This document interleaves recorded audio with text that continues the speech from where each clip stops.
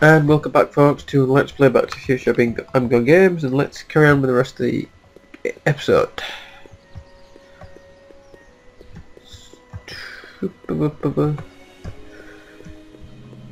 Soup. Let's go go talk to Doc. Doc! Marty, Doc! what are you doing here? What do you think? You saved for me, Doc. I did? When? May 14th, 1986. 1980? The automatic retrieval system, of course. I'd almost forgotten about that. So what's our plan for getting you out of here? Plan? We don't need a plan. We don't. Not in the slightest. The police picked me up for that speakeasy fire a couple of weeks ago, but the DA hasn't got a case. They're releasing me tomorrow morning. So basically, I traveled 50 years into the past to deliver your car? Sorry about that, but it's so wonderful to see you. We have a lot of catching up to do. Aye. You might want to hold off on that, Doc. Yeah. Hey, Scott! I'm going to be gunned down by gangsters on the steps of the courthouse. Why would they do that? Guess they didn't approve of my burning down their speakeasy. Very funny, Doc. Maybe now we should come up with a plan. Plan. Right. But what? Well,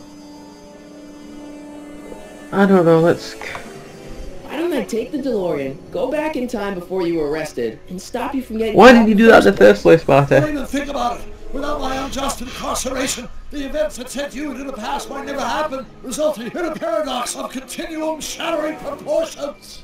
Jeez, we've been back together for 5 minutes, Doc. You're already talking about the end of the universe. I've missed that. Don't be ridiculous, Marty. I was only referring to the end of the universe as we know it. Well, I suppose I could just get some dynamite and break you out of jail. No, that's far too dangerous. Not just to me, but to random innocent people in the past. The repercussions could be... That's it! What's it? Rocket-powered drill. You have a rocket-powered drill? Not yet. I haven't built it yet. You've lost me, Doc. Listen, a few months ago, my 17-year-old self sent in a patent application for a rocket-powered drill. I abandoned the project after I never heard back from the patent office, but the prototype should be nearly complete. Great, I'll just run back to your lab and... No, I said nearly complete. You need me to help you finish it. How the hell am I supposed to sneak a half-finished rocket-powered drill into your cell? Not me! 1931 me! Wait a minute, Doc. You want me to convince your 1931 self to build a rocket-powered drill to break you out of jail? Precisely! What about the space continuum? What about your past? Won't talking to yourself cause, irreparable damage to the space-time continuum or something? It should be fine. I've already invented the idea of the rocket drill. You've just got to goad my younger self into finishing the prototype.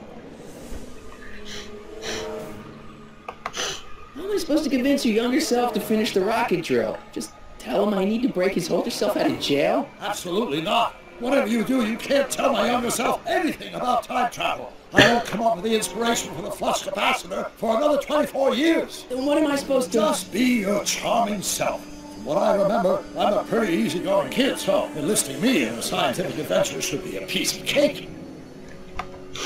Okay, let's say I go along with this crazy idea. Where can I find you? I mean, the other you. How should I know? It was over 50 years ago. Why don't you go over to the soup kitchen next door and give my house a call? They'll know where to find me. Soup kitchen. Got it.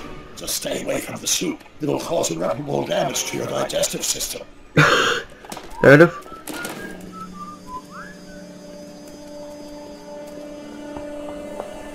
I guess I better get started.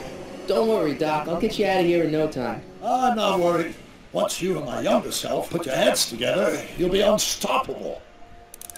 He has a point.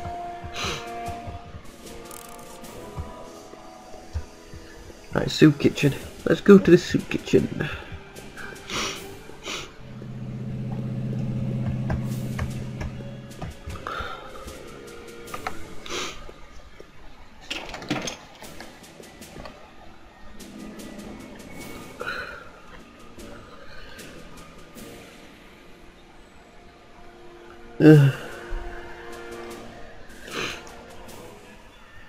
I I bet, folks, this is exactly the same place and where the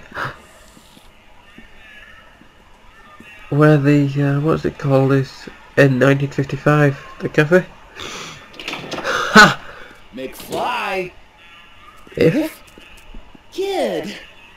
Grandpa? That's Mr. Tannen to you, Artie. What are you doing out here? Well, I was getting kind of hungry, so I figured I'd come down here for some free soup. Just thought I'd come down for some soup. Think, McFly. The DA's throwing around subpoenas like Babe Ruth. I don't think Ruth's a pitcher anymore. Shut it. If one of those subpoenas landed in the hands of my number cruncher, I'd be in a whole lot of trouble. I could even get sent up the river. You wouldn't want that, would you? Would you? No, of course not, kid. Oh God, no, one. That's better. What are you looking at, punk? Keep your eyes on the soup, kid. Well, what? what are you still doing here? Sorry, kid. I'll just run back to the safe house. You do that. And McFly, Yes? that hat's too flashy. You better let me hold on to it. Aw, Now scram! you got it, boss. And don't come out until I give you the all clear. I swear, if even one of you mooks could add 2 + 2 without your fingers, I'd dump that wimp into the lake. Hey! Anyway, I'm off to make myself irresistible. Don't let anyone burn down the shop while I'm gone. Looks like we've got work to do with Artie. I mean, Grandpa.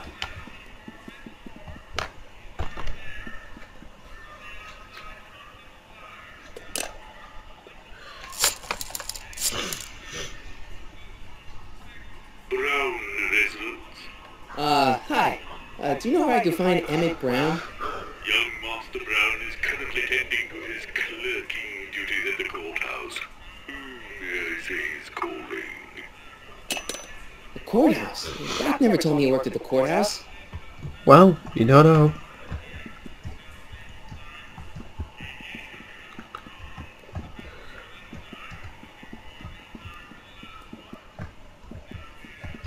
Let's go.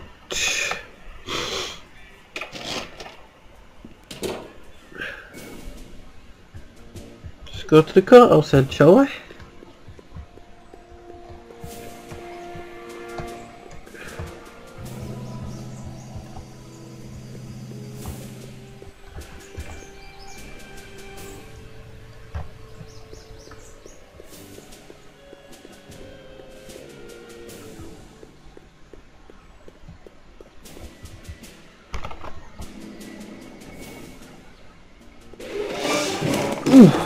Don't touch those! These are very sensitive legal documents. Nobody is supposed to handle them but sworn officers of the court.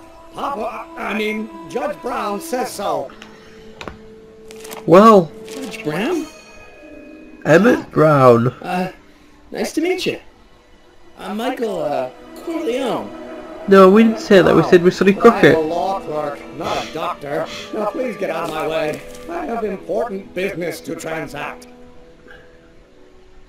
Naturally, H2A multiplied by the inversion of H has to come out less than the fictitious value of the right now. We need to hear this. Let's see here. Or do we take H and stand for Hermitian line up of it? But is H to the A multiplied by the inverse of A minus B to A? Don't think, Emmett, think. H to the A multiplied by the inverse of A. H to the A multiplied by the inverse of A.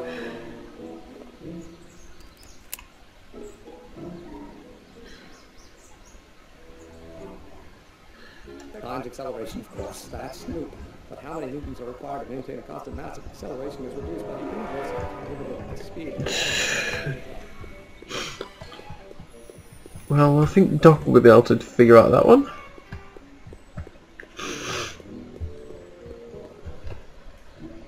I could talk to Doc about it. Doc!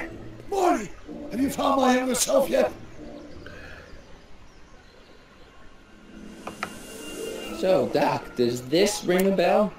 Oh, think, Emmett, think. H to the A multiplied by the inverse of A. H to the A multiplied by the inverse of A. Young? I was gonna say intense. I forgot how wound up I used to get. Yeah, but what are you muttering about? Oh, that's easy. It's Ivanhoe's conundrum. Just tell my younger self that H equals a Hamiltonian operator.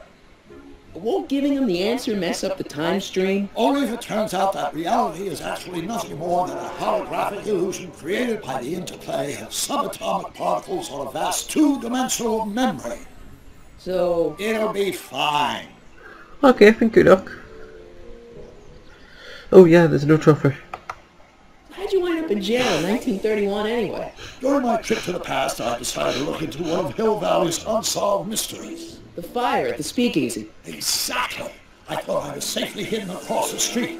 But when the fire started, there was a tremendous explosion, and I was knocked unconscious by a stray brick. When I woke up, I was here in jail, charged with arson. That's horrible. I know. Worse yet, I still don't know who started the fire. Where have you been all this time? I missed you. I missed you too, Marty, but I thought it was important to let you live your own life for a while, free from the insanity of time travel. I gotta admit, it was nice to not have my family history blowing up in my face for a few months. Besides, I've been busy raising my own unpredictable teenagers. So how are Clara and the kids? They're fine, fine. Right now we're trying to decide where to send Jules and Vern to college. Clara prefers the 2020s, but I'm partial to the 1960s. We're planning on visiting you and Jennifer in 2011 soon. Me and Jennifer? In 2011? Oh, forget I said anything. 2011, that's about now. Where did the DeLorean come from? The last time I saw it had been smashed to pieces by a train. It's a fantastic story. Do you remember when the DeLorean got struck by lightning in 1955? Yeah? Unbeknownst to either of us, the lightning produced a temporal duplicate of the time machine, one that was tossed 70 years into the future. What? I found out about it during a trip to 2025 and recovered it just in time to stop Riff Tannen from vandalizing the time stream. Heavy. So that DeLorean... It's for all intents and purposes the exact same machine as the original, plus or minus little bells and whistles I've added over the years, of course. Well, you get another trophy for that. So, Look what at were you doing look at in the 1931 anyway? discover the Nothing terribly exciting. discover the story behind the new DeLorean or something like that. Nostalgia, But you got another trophy there. read out-of-print books to surprise Clara on her birthday, solving a historical mystery or two. The usual. Usual. You lead a pretty unusual life, Doc. It's an unusual universe, Marty. Fair play, Doc. Guess who I bumped into at the soup kitchen? My grandfather. Oh, Don't worry, I didn't talk to him or change his future or anything. good. I wish I could, though. This era's Tannen is treating him like dirt. Don't worry. If history plays out as it's supposed to, he'll soon be out from under Kit Tannen's thumb and free to live out his life as a humble accountant with your grandma. What was her name again? Sylvia. Right, Sylvia. Okay, I'm gonna go then. Hang in there, Doc. Not the best choice of words, Marty. He is right.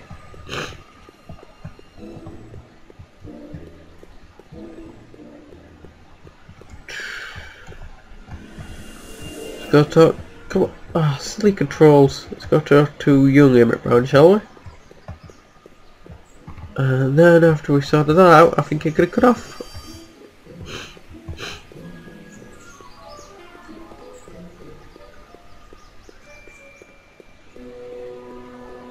Now, H stands for wonderment. Listen, Emmett, you don't know me. I'm your friend.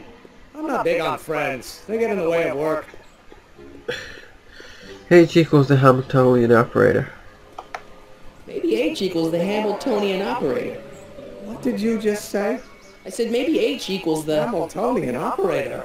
Yeah. What the hell? Great Scott! If H is a Hamiltonian, then H to the A multiplied by the inverse of H can only be the same as the expectation value for A. That's it! That's the solution to Ivanhoe's conundrum, the problem I've been wrestling with in my head all week! I'm sure you would have figured it out by yourself in a day or two. The way you figured out how to build that rocket-powered drill. Where did you learn so much about science? Well, it's like this. You know about my rocket power drill? Then there can only be one explanation. What? You're from the patent office. I confess I didn't quite know what to expect when I sent the paperwork, but I never expected this. Welcome! I'm at your service. What can I do for you? I really... Can I see your rocket power drill? Of course, of course. Naturally, it's just a scale model, but it's nearly operational. I can show it to you, say, first thing in the morning. Nah, that's no good. I need to see a full-size model. That's fully operational. Tonight. Otherwise, we'll have to award the patent to a competing inventor, Dr. McCoy. It can't be done! I mean, it might be possible to construct a full-size working model in that time frame, but I haven't got the main ingredient for the fuel. I'll get it for you. What is it? 190 proof grain alcohol. And you know how difficult it is to get a hold of alcohol these days. Especially now that someone's blown up the speakeasy. And besides, there's no way I can get off work until I've delivered the subpoena. Part of the investigation into the business affairs of Kid Tannen. Is it vitally important you see that rocket power drill today? Yes. Is it vitally important you deliver that subpoena today? Yes! Listen, I'll help you deliver it, and I'll see to it you get the alcohol you need. It'll help you get that drill finished by tonight. Deal? Deal. Here's the subpoena. You got a subpoena from Grandpa? Shh! It's Kid Tannen!